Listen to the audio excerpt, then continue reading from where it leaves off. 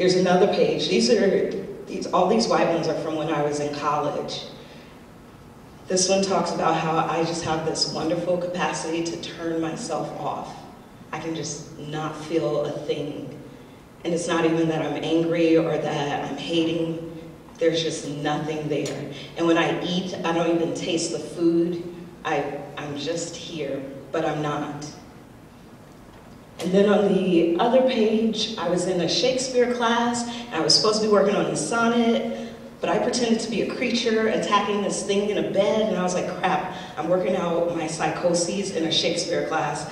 This is not gonna work for me. Like, it's been 5 years since I've seen this man, and still his presence is in my life. Then I wrote my own obituary. And I talk about how I just spent years fighting myself, and I just gave in to the dark side. It was about 10 pages. And I mean, when I die, mine is like taking out all the negative stuff. I would like them to use it, because I think I did a pretty good job. But I wrote it at the time because I wanted to die then. I don't want to die right now. And I talk about how I couldn't sleep. I just couldn't sleep, because that's when the abuse would happen. He would come into my bedroom at night, and he would abuse me. And it wasn't violent. I know we're talking about abuse and violence, and this abuse was not that way. It was subtle. And in some ways, because it was subtle, it didn't hurt. Like, no one wants to say that, but when you're being sexually abused, you get confused because those feelings feel good. And so I just couldn't sleep.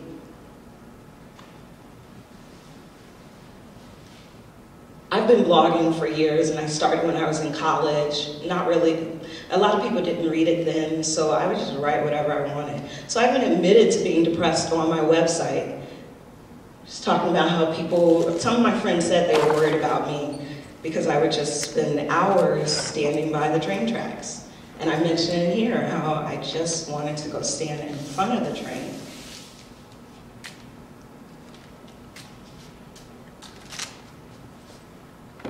So I had a lot of issues. I was depressed, I was suicidal, I was self-destructive, controlling, manipulative, paranoid. I was anxious and fearful, I was full of shame. I had low self-worth and insomnia. I fell in love with whiskey. He's amazing. I mean, we divorced now. But back then we had a wonderful relationship. And I was self-destructive. Now, throughout this time, through college and even up until, I don't know, it may have been 05 or 06, I was dealing with a variety of these issues at different times, but there had always been a word or a quote given by someone that had stuck with me. I had written a story, a fiction story about a girl named Sheena who was being abused. And I gave it to my friend to read, and I remember he came back, and he never showed any emotions. He was a very calm guy, and he said when he read it, he cried and he yelled at God, and that he was so angry. And up until that point, it never even occurred to me that I could be angry at God, because I was raised in the code, and God is fearful and wonderful, and if you get mad at God, you're going straight to hell. So to hear someone say they got mad at God for me, I was like, what? We can do that? I also watched this movie called The Spitfire Grill, and there was a girl that said, do you think that, I'm gonna butcher it, I feel bad, but it's something about, do you think that the process of healing is just as painful as what caused it? And I was like, wait, that kind of makes sense to me. Because every time I start to even think about these memories, or even just to speak it out loud, I'm just on the floor sobbing. And then when I had told that one friend when he read my fiction story, then I told another friend. And it was just like a little bit of a weight came off of me. And then I was in London, and there was this theater professor that said, we should own the scars in our life. It means that you're still alive. What? No, I'm not. And then there was this other professor that said, we will hurt each other, it's a given. It's what you do afterwards. wait, I have to work? I can't just stay a victim and be mad at the world. So I started writing about that.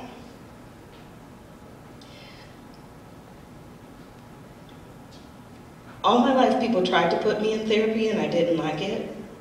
I would just BS the therapist. I'd spend the first few sessions being quiet. Then on like the 5th or 6th session, I would give her a little nugget. And each week I'd give her more.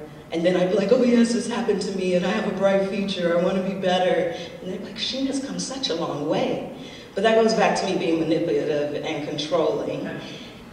But then finally, I wanted help because there were times where I woke up and didn't know where I was, and I had alcoholic poisoning, and I was just partying too much. So I called the therapist, which was kind of awkward. I had to call the helpline from my job's insurance, and this guy answers, and he's like, how can I help you? I need to find a counselor. What kind? A kind that can deal with someone who's been abused? He's like, are you in any danger now? I kind of am to myself, but no, I'm fine. I just need to talk to her now. And after all this awkwardness, I found a therapist. And I must have found her in '06, because that's when this post went up. And she started having me do things, like lock my bedroom door at night. I had never done that in my entire life. I mean, it makes sense that my stepfather prevented me from doing it, but as an adult, it never occurred to me that I could just lock my bedroom door. And if that helped me sleep an extra hour for that particular night, then that is what I would have to do. I was always scared of running into him on the streets because the police just let him go free. And I lived in Chicago at the time, and he still does. So my therapist said, well, always keep $20 in your pocket so you can hop into a taxi if you see him. Okay, that helps me not be paranoid. Because every time I saw a white van, I would be like, oh God, they're coming to kidnap me. They're gonna take me. So these things started to help.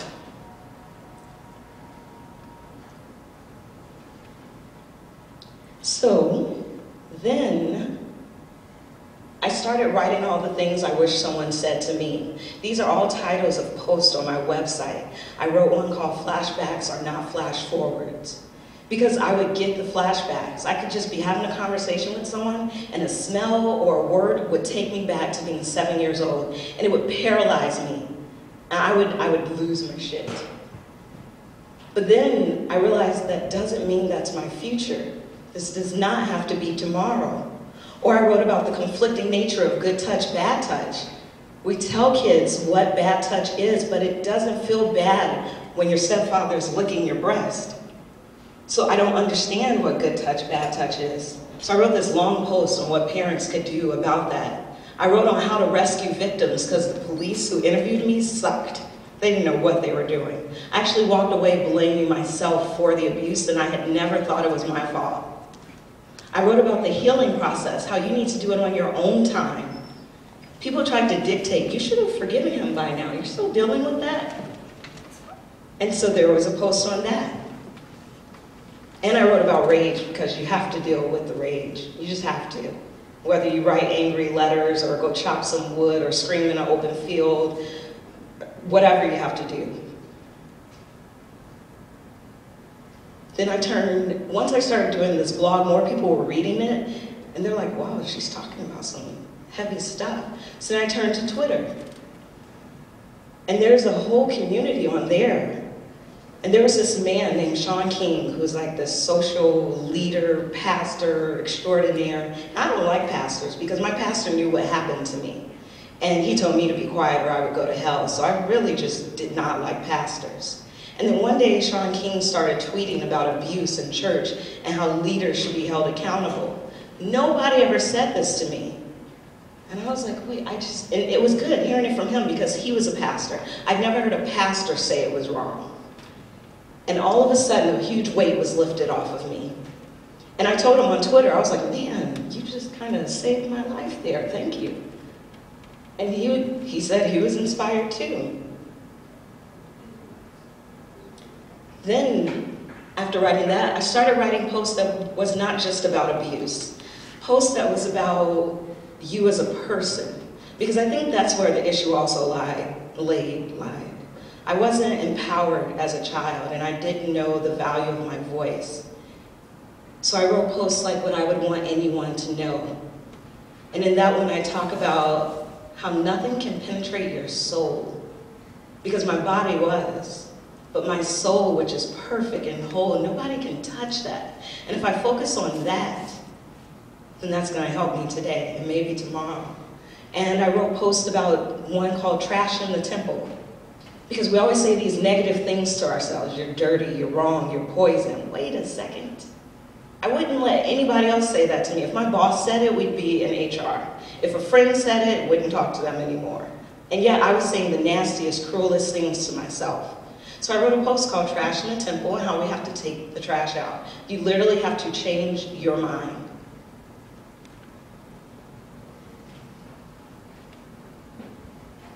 So one of the last posts that I did, it's called Surviving versus Thriving, because that's one of the bigger things for me. You know, we were a victim, and now we're a survivor, but I think it goes beyond that. I think it moves on to what I consider being a thriver. And so in this post, I'll just read a short excerpt, and then I will be done. While the word survivor conveys a positive outcome to a tragedy, I finally looked up the definition and I realized I don't agree with it. A survivor means that you are in existence, that you're alive, that you remain functional or usable. To thrive means that you are prospering, that you're fortunate. It means to grow and develop. It means to grow strong, to make steady progress. I survived childhood sexual abuse. I remained alive. I kept breathing, even on the days I did not want to. I functioned, I got up, I ate, I showered, then I went to bed. Despite it all, I survived. And I think that in and of itself is a feat, because some people don't survive. Many of you have survived. Despite whatever your loss or tragedy or illness or anything is, maybe you were not abused, but you lost someone close to you. Or you were in a car accident and now you only have limited mobility of your elbow. I don't know. All these things are important. It's the story of your life. So you have things you've survived against as well. But I think it goes beyond just merely existing and functioning. I think it goes to surviving. Just coping enough to muster the strength to breathe eventually wasn't enough for me. Memories were painful, the anger was so tangible, the guilt weighed down on me, the injustice was so unfair. I really don't like cops, but you know, they're here to serve and protect. And if your story is like mine, remembering the touch is kind of the worst just part. I just can't forget it. And there were times when it just felt good to be depressed. No one wants to admit that either, but sometimes I just intentionally refuse to heal because it just felt good to be mad at everybody. But I realized that you do yourself an injustice by not being whole. So I moved past surviving, I moved through the pain, and I moved towards thriving. Because I don't want to live my life at the least of these things. I always said, well, at least I survived. At least I'm standing. At least I took a shower. I don't want to live my life at the least of these things. I deserve to live past surviving. You deserve to live past surviving. It means that I want to do more than breathe. I want to actually live. And there's a difference. People in a coma are breathing. They are in a vegetated state, but they're alive. They survived. And I have to do more than that. And I want you to do more than that too.